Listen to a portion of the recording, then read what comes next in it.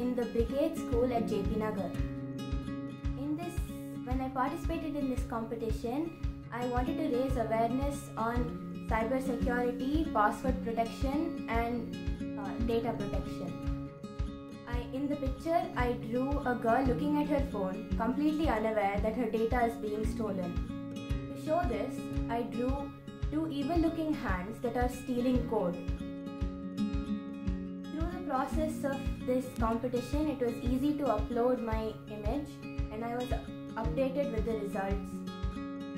Thank you for ISEA for giving me this opportunity.